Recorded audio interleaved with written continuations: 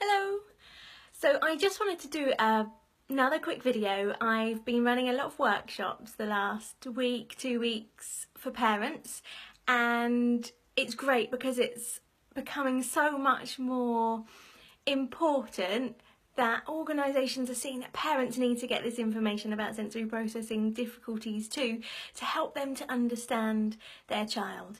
And I've had parents who have emailed me and messaged me afterwards saying that it's helped them to see their child almost in a whole new light. So really understanding the characteristics of sensory processing difficulties, what it means, and then that parent feels like they're more able to support their child, which is ultimately any parent's dream.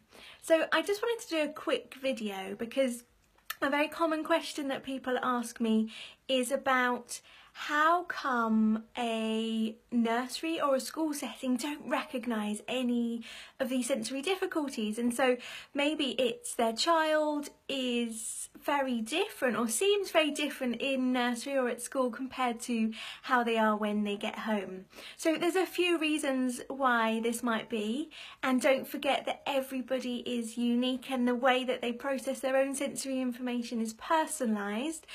But let's not forget that a lot of children with sensory processing difficulties, when they're at school or when they're at nursery, they will be doing everything and anything they can to be able to manage themselves throughout that day.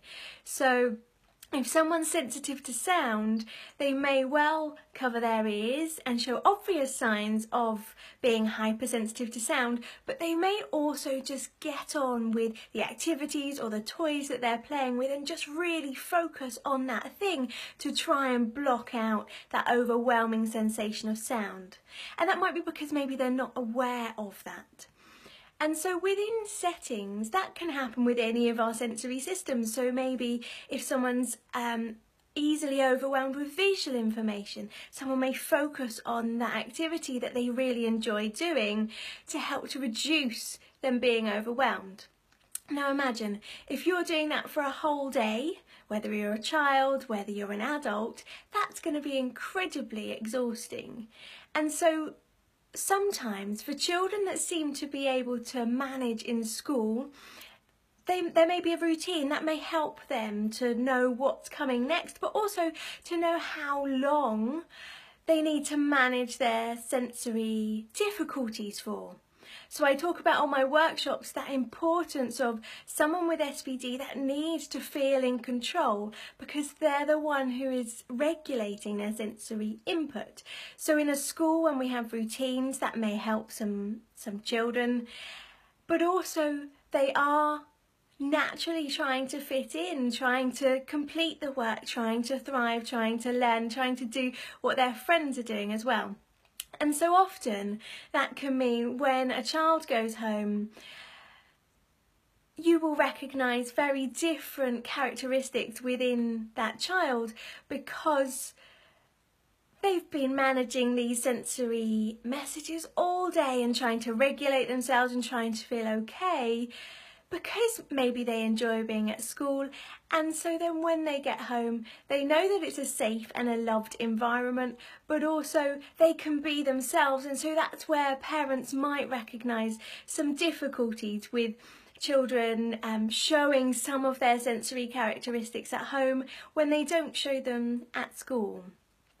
Now this can be really difficult for parents because obviously they want to be able to support their child as much as they can. And so in the evenings when a child is tired but also really struggling to regulate themselves with their sensory input, we need to make sure that we can support a child throughout their whole day.